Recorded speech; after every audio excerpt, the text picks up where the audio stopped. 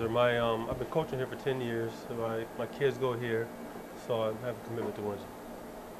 The main thing that my class has to offer is learning how to start a project and turn it into a business. You know, start like from start to finish, just making money.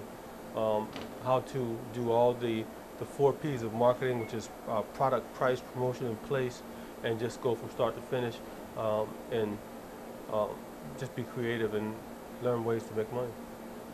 I like to just have a pretty relaxed class. You know, lecture a little, give an assignment, but I want to be have the kids really involved in activities so they can learn how to make money. This class is unique because of the type of fundraisers we do. We're doing a bonfire, and the school store brings in a lot of money, which helps us to go on trips to New York and learn about different marketing aspects. Joseph is a very good track coach.